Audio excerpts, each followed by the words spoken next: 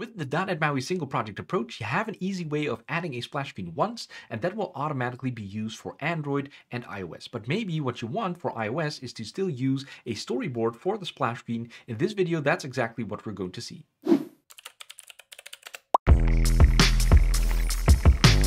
While .NET MAUI and especially the single project approach makes it super easy to just define a splash screen once or an app icon once and use that for all the platforms that are supported, you can still reach into the platform's power and just use whatever is available on that platform. So for iOS, for instance, for the splash screens, you can still use a launch screen with a storyboard if that's what you prefer. If you have designers that created this crazy cool storyboard that you were using with your Xamarin app, and now you want to port that to your .NET MAUI app, you can still absolutely do that. So in this video, that's what we're going to see. We're going to leave the splash screen intact for Android and any other platforms that might support it.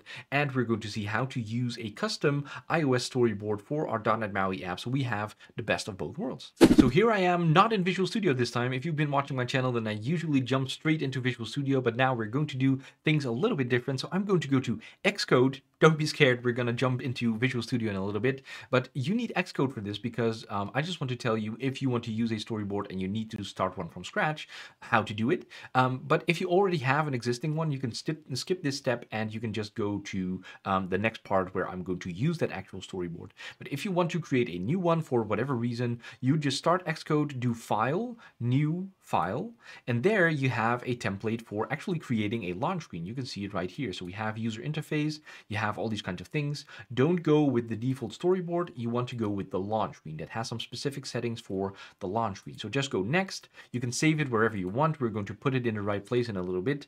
I typically don't want to use spaces in my file names here, so I'm just going to remove that. And I'm going to call it launchscreen.storyboard. Click create, and now you can start designing here on Xcode with your storyboard. Now, I'm not great with Xcode, I'll tell you that. So I'm just going to give this a very quick and basic design right here. So let's just make this a little background here with a, I don't know, system purple. I actually have a storyboard prepared. So you can do a couple of things here. You can add content to this if that's what you want. You can add labels, you can add images, you can add all that stuff here. Create a cool storyboard. You're probably a much better designer than I am. If you've done that, we can now switch over to Visual Studio. So let's just do that. And I have here prepared Visual Studio Code because that's where you can run your .NET MAUI apps from as well right now. And I have mirrored my physical iOS device. Why that is, I'll tell you that in a little bit. So we've got that in place. And I'm going to show you where the storyboard goes first. So here in the kind of like File Explorer, I'll zoom that in a little bit. It won't be prettier, but it will make it more clear, hopefully. So let me zoom in here a little bit. I have the Solution Explorer, and here under Resources, so this is your .NET MAUI project, right? The single project. You can see the CS project open right here, and we have the resources, and I have my LaunchScreen.storyboard just added right there in the resources. You can stick it in a subfolder if that's what you want, as long as you get the path right in the next step that I'm going to show you, but I just stuck it in like the root of the resource folder right here. So my LaunchScreen.storyboard is in here, and now let's zoom out, and now we want to go to our CS Proj. So the CS Proj file, you have all this stuff in here. I'm targeting .NET 7 right now. That will be .NET 8 really soon. I'm going to scroll down because there is a note here for the MAUI splash screen, right? That's in the default template. MAUI splash screen is going to use that splash.svg. It's going to have a background color, super cool stuff. Whenever you set this up, it will just use that splash.svg. Put that in the center of your screen, give this the background color, and you have a super basic, but enough for a lot of people, splash screen right now. We don't want to do that for iOS anymore. So what I did is add this condition. This is something that is available throughout the build system in .NET, throughout all kinds of projects. You can have these conditions and do all kinds of cool stuff. You can already see it here in the default template. We're doing this for like making differences between Android and Windows and Tizen and do all that kind of stuff. Now I'm going to add one of myself, condition, and I'm going to check if the target platform identifier is not iOS. So whenever we're not going to build for iOS, I'm going to still use this splash screen. So this is still going to work for Android this way. Perfect, that's what we want.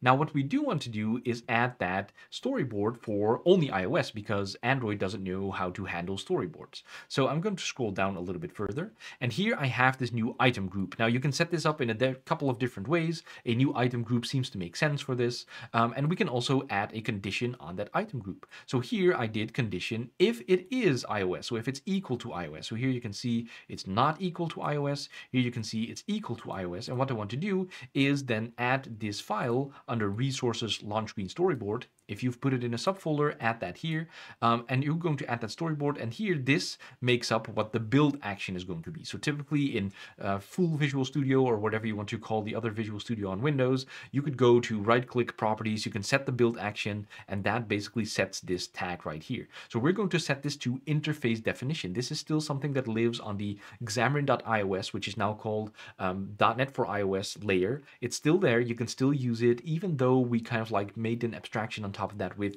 .NET MAUI. Interface definition, include file, and we have that launch screen, which is going to be incorporated in the right way in our iOS app right here. So we got all of that set up, and there is one more thing that you want to do, because now we have to specify where our launch screen is specifically for iOS. So let's go back to our file explorer, and I'm going to go to platforms. Let me just zoom this in a little bit for you again. Platforms, iOS, and we need to go into the info.plist. Now, if you've been doing this for Xamarin before, then you know what is coming probably. So we're going to do this. I'm going to zoom out again, and in the info.plist, you will have this entry where we're going to specify the key UI launch storyboard name. This is typically something, if you use that MAUI splash screen, we do that for you. We generate this for you, but now you will have to do it manually because we're going to have to specify that launch screen. And this is just the file name without the .storyboard extension. So if you choose to call it whatever, something else than launch screen, that's totally up to you, but you have to input that name here. So you could also do a name it splash screen if that's what you want. But you have to make sure that this name corresponds with the file name of your storyboard. This key is always going to be the same. So now that we have this set up, we can actually run it. So I have my physical device set up here. I have selected it here in the VS Code interface so that it's going to run on this thing right here, and I can actually start it. Now, the reason why I'm doing this on a physical device is that you can have a black splash screen whenever you're going to run this on a simulator. As of iOS 16.4 from the top of my head, this is not something that we at Microsoft with .NET MAUI have thought up. This is something that Apple is now requiring us to do. I don't know why. You have to enable code signing to make your splash screen show up. So there's that. Apple being Apple.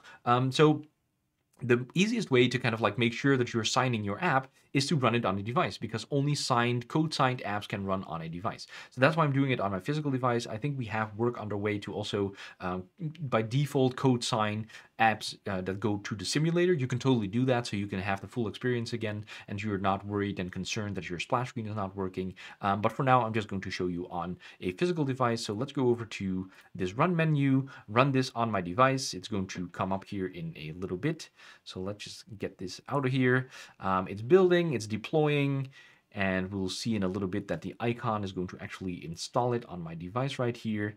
And then whenever I start, you can see my beautiful designed splash screen finally. I haven't showed you because we didn't design it together in this video. And you can see here it is, custom launch screen for .NET MAUI. Now, you're going to believe me that this is my storyboard that you've just seen that I added to this project. I've designed this as a storyboard in Xcode, and that's how to use a custom storyboard in iOS. Now, this video gives you some very practical skills, how to use a storyboard on iOS with your .NET MAUI project, but I think there is a deeper meaning here.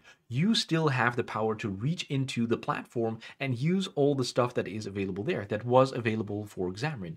We've made it easier with .NET MAUI and the single project to do all this stuff, to have an easy splash screen, to have an app icon. But if you want to do that custom thing so that it will feel much more like it's supposed to be on this platform and not have some abstracted way that feels just a little bit off, you can totally still do that with .NET MAUI. If you have any questions about that, how to do this thing with .NET MAUI, please let me know down in the comments below, and I'll be sure to answer with another video or maybe just in a comment. See you for the next one.